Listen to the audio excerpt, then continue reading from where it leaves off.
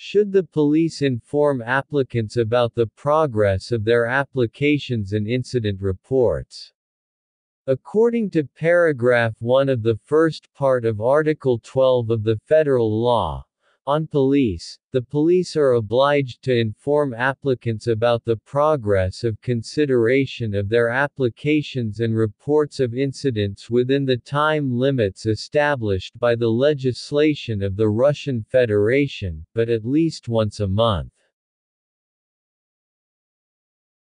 Should the police inform applicants about the progress of their applications and incident reports?